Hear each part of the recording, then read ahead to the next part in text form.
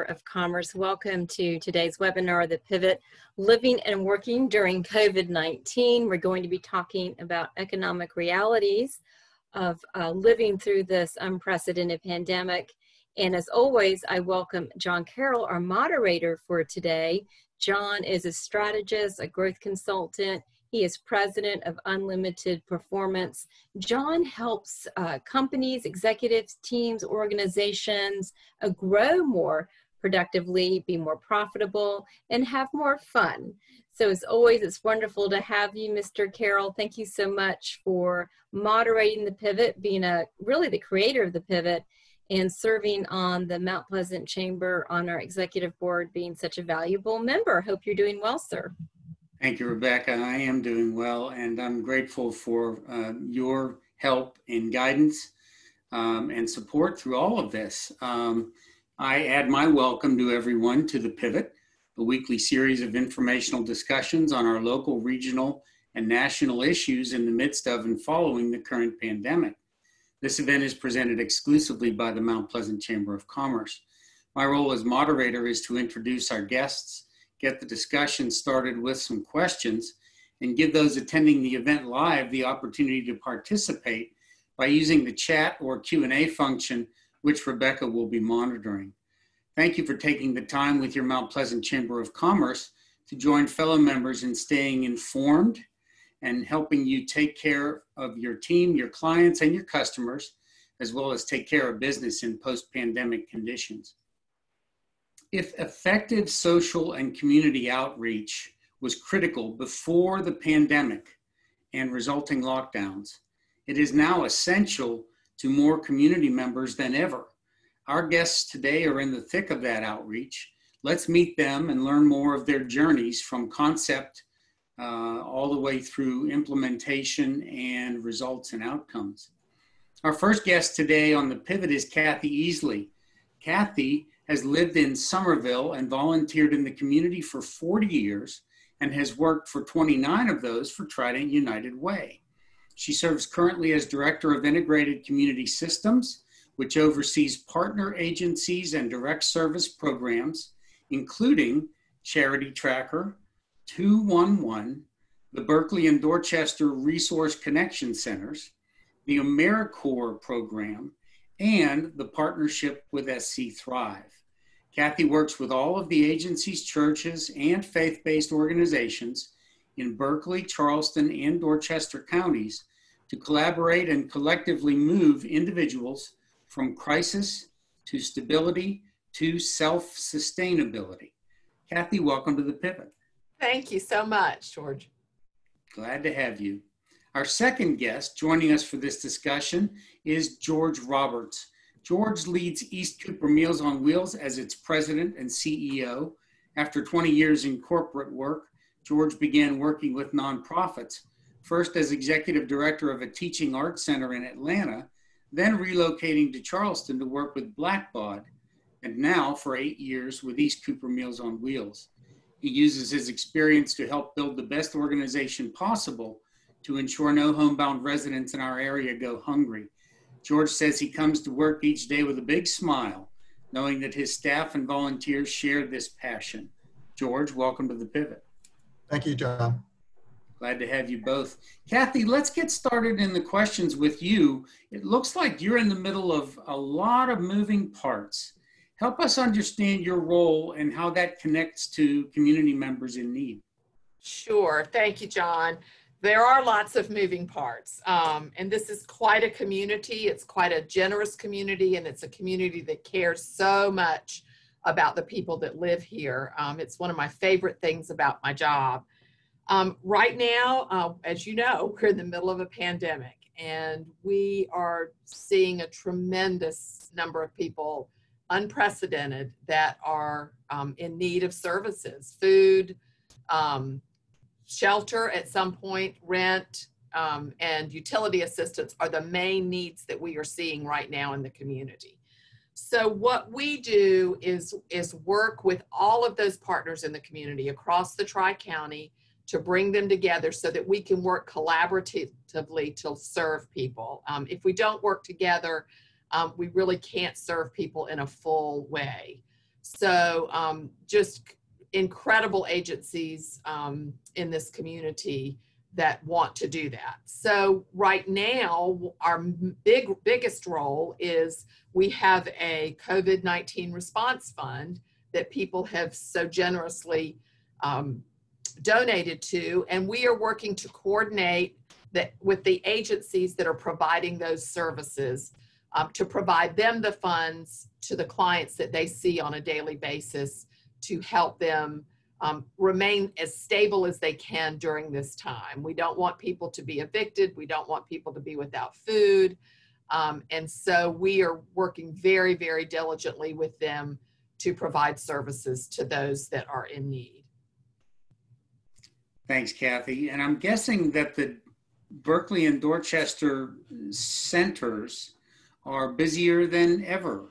They are busier than ever, and we have learned lots of things during the pandemic. We have learned how to serve people virtually and get documents that are taken on people's cell phones. So it's been quite initially a challenge, but it's really worked out to teach us a lot. So those centers are very busy. For some people, it's very difficult for them to navigate the system. It's a complicated system. We're working on that. It's not as complicated as it used to be, but making sure people are going to the right place, have the documents they need, helping them understand that. So yes, very, very busy. Thanks, Cathy. I appreciate it. George, your outreach has grown through the years with some level of stability. What impacts are you seeing in the wake of the pandemic with your volunteers, your clients, and your staff?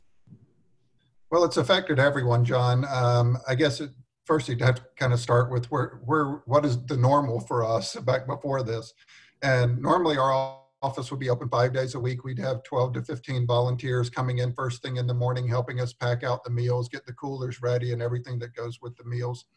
And then we have 21 routes that cover our service area. So we'd have drivers coming in after that, taking those meals out each day. So when this happened about the third week in March, we kind of transitioned over to, at that point, we went to weekly deliveries. We no longer had the volunteers coming in, packing out the meals. The staff is doing that now. And the drivers come in weekly, and we're freezing the meals now just for food safety reasons and to accommodate this process. And we've moved everything outside, so it's kind of a drive-through process. They don't come in our building anymore. We're all in mass, socially distancing. So they drive up, they get their coolers, everything that they need to do the route, the sanitizers. And typically they would go out every day and spend time with their recipients and talk to them and that sort of thing. And now we're not doing the face-to-face.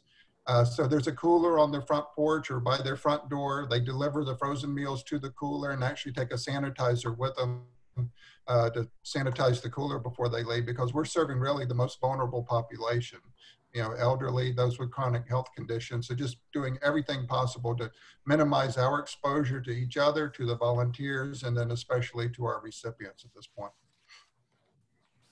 Thanks, George. Boy, those are basic and fundamental shifts in the way you deliver the logistics, and oh my goodness, talk about pivoting, both of you. Cathy, what has the pandemic and the resulting shutdowns, what have they done to demand and your ability to address it? I mean, you still have systems in place and you've talked about some of the changes, but you interact with so many agencies. How has that worked?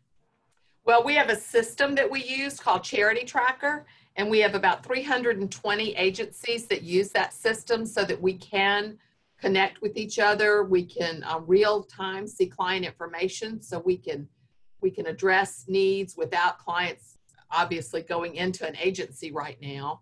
So that's one of the pieces that has helped us a tremendous amount. The other is our 211 hotline. So that's available 24 hours a day, 7 days a week. You can also access it online at sc211.org. That has a listing of all of the agencies that are providing services right now. And so it's a great place not only for agencies to see what's available, but for community members to go in and see what is available for them if they have the capacity to do that. That line has been unbelievably busy. So just in July, there was a 49% increase in requests for electric assistance. It's just been an unbelievable time for calls. But it gives us the data to help us make good decisions about where funding should go, because we know what people need. So they can provide that for us. They had an increase in 73% of referrals that they provided in July. So it's been terribly, terribly busy, but we're really glad that they're there and can provide that service. And the other is funding. There have been some government funding that's been available, and then we have again provided some funding for agencies to provide services to individuals. It's critical that people have the food that they need. That's always the first thing in what we call any kind of an emergency, whether it will be a hurricane or a pandemic. Food is almost always the first thing people need. So being able to provide that, it has been, and George knows this, it's the partners have done an incredible job of doing what George has done. So people drive up, open their trunk, say how many people are in the family, they put it in, and then they drive off. And all of those agencies have stayed open. When many businesses were closed, they were all open. George was delivering food. East Cooper Community Outreach was providing food to people. So people are continuing to provide those services. And right now, the challenge is the eviction has been lifted. Utilities are starting to be due, and we are seeing huge increase in the needs. I had someone this week that needed a $1,300 utility bill paid, and a family last week that was going to be evicted that needed 4 months rent. So they owed a little over $4,000, and he had just started back to work. So the demands are much higher than what we are usually seeing. We usually see 1 month of an electric bill or 1 month rent, and now that has just increased a tremendous amount. Wow, the depth and breadth of this is staggering. If you sit still long enough to think through it all, it could get a little scary, I guess. Huh? It is. And Cathy, we have people who were already sort of on the edge, right? That yes. Before the pandemic, they were living, and it was everything is kind of balanced right now, as long as nothing out of the ordinary. And we are so far out of the ordinary that we've got people who are unaccustomed to work, even being in the system, let alone seeking services. So we have seen quite an increase in people who have never accessed services before. They've never had to. They've been the ones that donated. They've been the ones that brought food to the food pantries, and now they're needing assistance. And that's really hard. And our agencies do a great job of making people feel comfortable so they don't feel embarrassed or like they're doing something wrong by coming and trying to access those services. They want to take care of their families. And it's not just needing monetary assistance, but we have families that have children at home. So even if they're working remotely, they're still having to manage their kids and their schoolwork and their job and work. I mean, it's just the stress of all of that has been incredible. That's one of the increases we've seen on the 211 hotline is people calling that need mental health counseling because they are so stressed. So and there's not a one size fits all or one solution that fits all. And so you just have to be with that person, be present with that person and look at their individual situation and see how we can help them the best that we can. Wow, that is boots on the ground work right there, Cathy. Thank you for that. Mm-hmm. George, I think we have a basic understanding of what East Cooper Meals on Wheels does, right? It gets meals to people who are often homebound or otherwise incapable of preparing their own meals. But if you would, talk a little bit about what sets East Cooper Meals on Wheels apart from other Meals on Wheels organizations around the state and around the country. Yeah, I think, John, there's a lot of different ways. You know, over the past years, we've had many firsts at our organization. We were the first in the state to offer a second meal. We were first with a breakfast program, one of the few that's doing a fresh fruit program. We also do nutritional drinks like Ensure and Glucerna. We deliver pet food if someone's homebound and can't get their own meals, and if they have a dog or a cat who's probably their best friend in the world, we deliver food for them as well.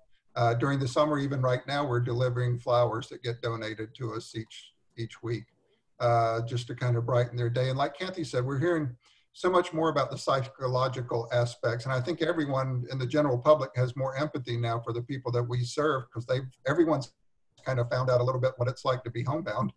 And even for our recipients, it's been a new challenging time for them without us being able to come in and spend time with them or neighbors or anything like that. So we've actually lost some of our, I don't want to say regular customers, but I've talked to a couple of recipients that said, I can't take it anymore. My son's coming from Greenville to pick me up, and they're going to stay with family and things like that. But then we're seeing new clients, the 40-year-old grocery store worker who's been diagnosed with positive with COVID. So we're feeding her for 2 weeks while she's out of work, and helping to take care of her till she can go back in and do that. So it's been a big change. Like you said, a lot of different firsts for us. I think one of the aspects, like I said, is the psychological, and that's where our volunteers, they're so big-hearted. They always say that they get more out of it than the recipients do. And even during this, even though we're only delivering, and we've actually switched in May to going to twice a week now instead of once a week. But our recipients, we provided them with their list from their routes, and they're calling their recipients on a daily basis just to check on them, just to talk to them, to see how they're doing.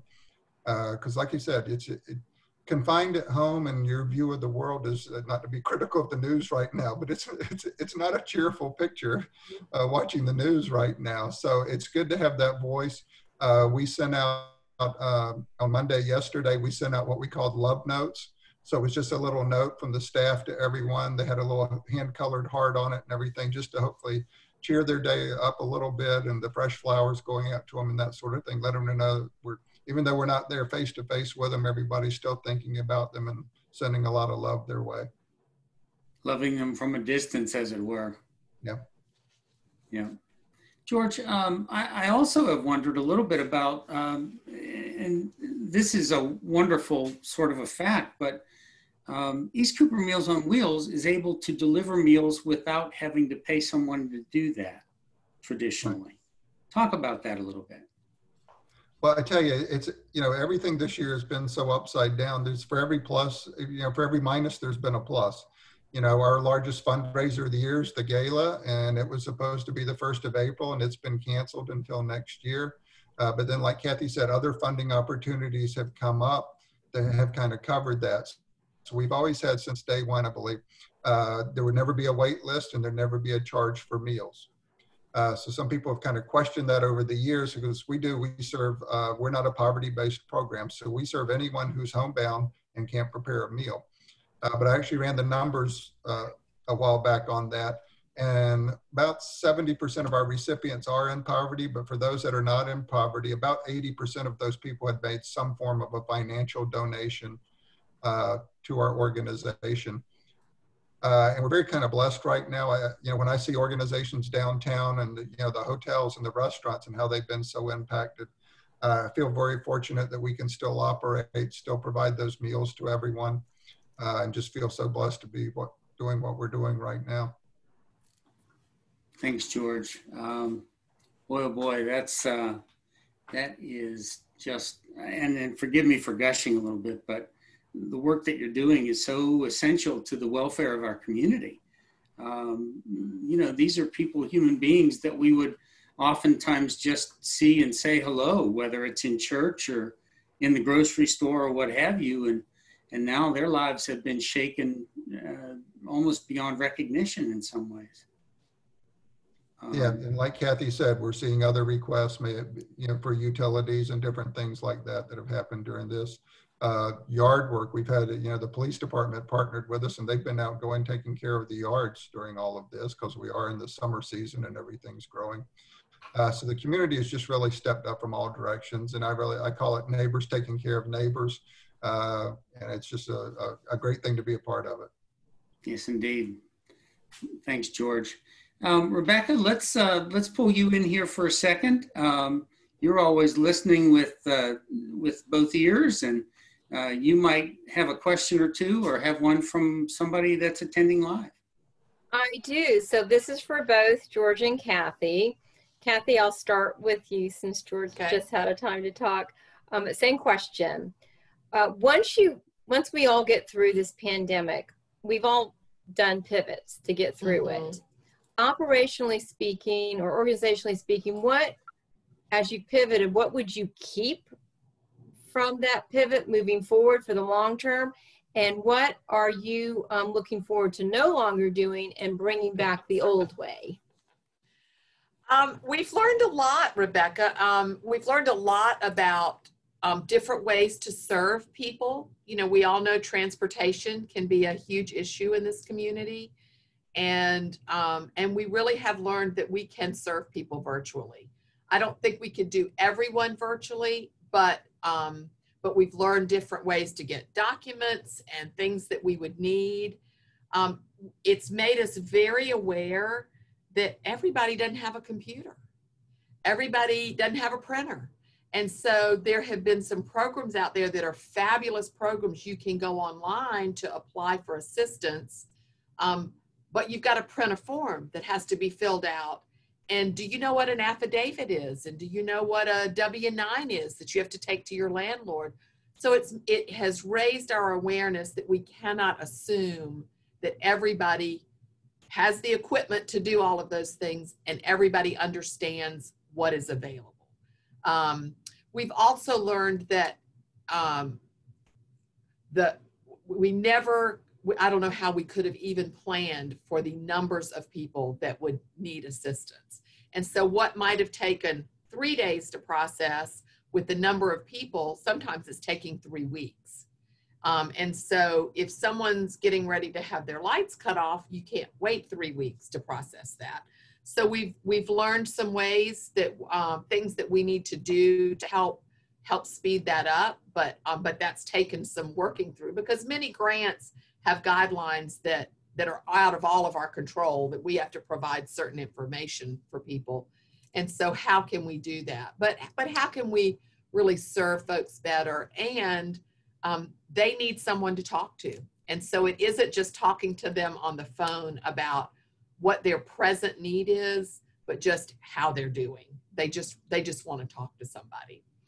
So there are a lot of things that we've learned. We've learned we can be paperless with the work that we do in Charity Tracker. So we really have learned some good lessons that I think will change how we provide services, and some things that if we ever were in this situation again, things that we could do better. It's interesting, Cathy, you bring up the recognition that not everybody has access to the internet. We certainly learned that. It's been in the media with school children. I really hadn't thought about it until you mentioned it, that it really goes beyond that. So it is. Yeah. And they go to the libraries, or they go to an agency that allows them to use a computer bank. But those places are not open right now. Very true. Very true. It's just been a real awareness of things that we need to plan for and look to in the future, if we should ever need them again. Hopefully not. George, same question for you with your pivot. What do you expect you'll keep for the long term, but what are you looking forward to going back to the old way of doing, so to speak? And we've actually been looking at a lot of things, and as we were brainstorming at the office, we came up with the idea, why don't we ask the people we serve? So we did a formal assessment and sent that out about 3.5, 4 weeks ago. And it was interesting, the things we learned, we've always had a preference for fresh. I think there's some convenience things with frozen that our recipients like. We learned pretty quickly that storage was an issue. We thought, well, everyone has a freezer. But then I should have known, a lot of people are like my grandparents. The freezer's full already. They don't know what it is, but they're not going to throw it away. So those were some of the issues that we saw with that. It kind of reinforced some things that we were already doing. We started an initiative about 5 years ago, changing our menu under the kind of the tagline of food is medicine, greatly improving the nutrition and showing those impacts on chronic health conditions. So this has all kind of been reinforced with us because we've seen people with chronic health conditions, how the COVID virus impacted them versus those that were otherwise healthy. So it's just kind of reinforced what we were doing there, kind of reevaluating again, trying to roll that out for more of our meals. We also heard loudly from our recipients, the fresh fruit program. We did have to close that for about 2 months, and we restarted it. So that was one of the things that they really missed, was the fresh fruit. And then just basically what we already know, the face-to-face contact every day. We always say more than a meal. That face-to-face visit, the relationships that develop are as important, if not more important, we're learning than the meals that we're taking out.